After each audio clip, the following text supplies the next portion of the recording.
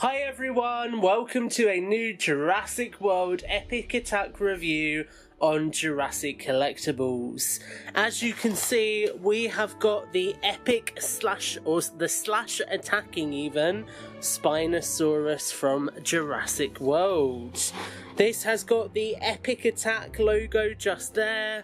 This is a glorious looking new version of the Spino, a kind of darkish purple and grey. Looks really cool. You can see this nice version of the Jurassic World logo all weathered and faded and damaged, and this is an awesome looking figure.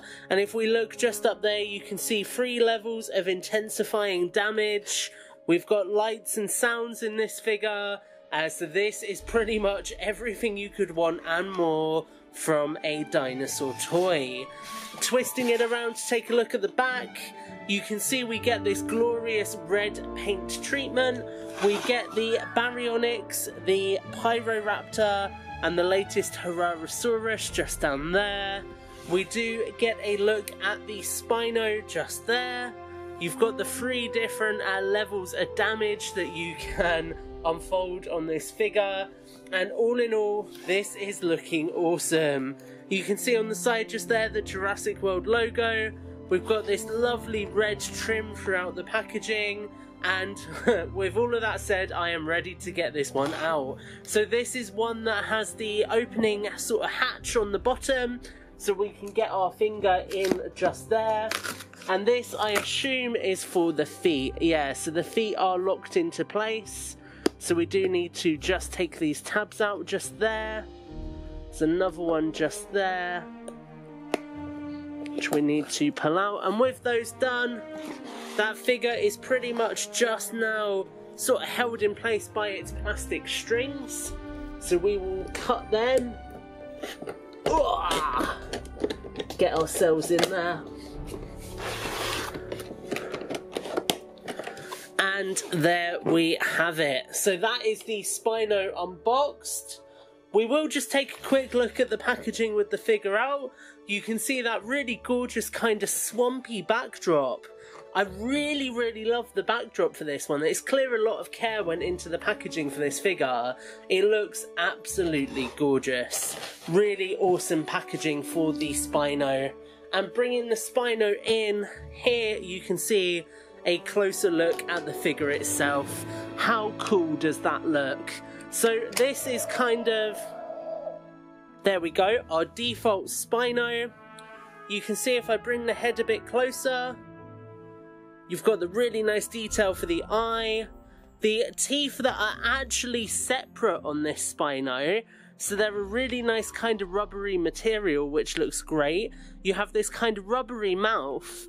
And this is probably the best head sculpt we have seen on a Spinosaurus to date, I would say. You can see that looks absolutely fantastic. We then have got the arms. Now the arms are part of the play feature, so they can go forward all the way, but if you bring them forward further, you can see they make the figure roar. So if we do that one more time. So that is quite a cool play feature to have packed in. I do like that. You can see the purple colour sort of fades into the skin and the rest of the body of the animal. You've got purple for the arms, purple patterning on the neck, obviously the top jaw. You have like a scar underneath the eye on the top jaw, which is really cool.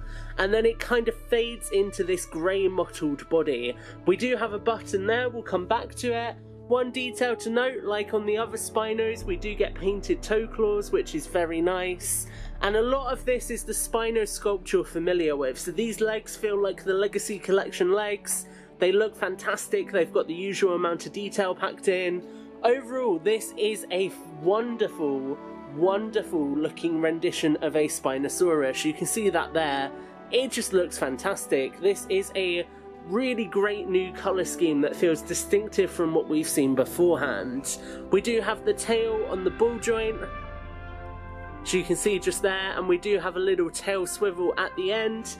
You've got the swivels at the ankle joint swivel and in and out at the legs, and then as you saw, some play features. So let's get on to those play features. Before we go straight into them, I will just show you down here. We do have the Dino Facts app just there. And then, yeah, some play features. So what we can do is press just here. And as you can see, there is a light up battle damage area there. If I bring that in closer and do it again. As you can see just there, which is quite cool. The head we can't really articulate because obviously it's part of the play feature. But then the other main play feature is here. So there's a little notch just there in the sail, and when we press that, you can see we can see inside. So there's bits of bone going up through, bits of blood and sort of gristle, and it's a really cool piece of dino damage. If I angle the legs of the animal back a bit so I can bring it closer to show you, you can see if I do it again by pressing here,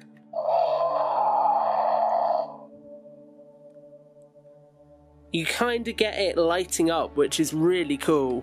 So again,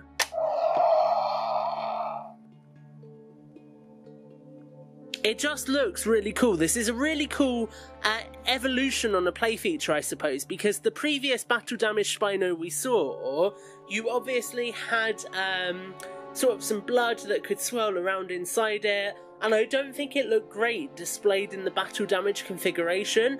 But this, I think if you have a Rex stumbling away and this animal looking like something's just taken a big bite out of it there or torn it, it works really, really well. The button is easy to press, as you see.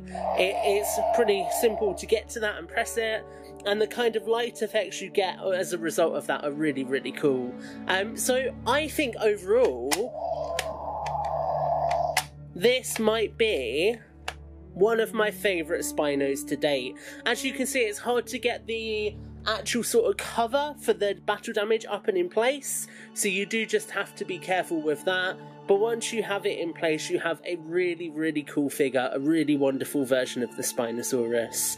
So guys, that is my thoughts on Mattel's latest Epic Attack Spinosaurus figure.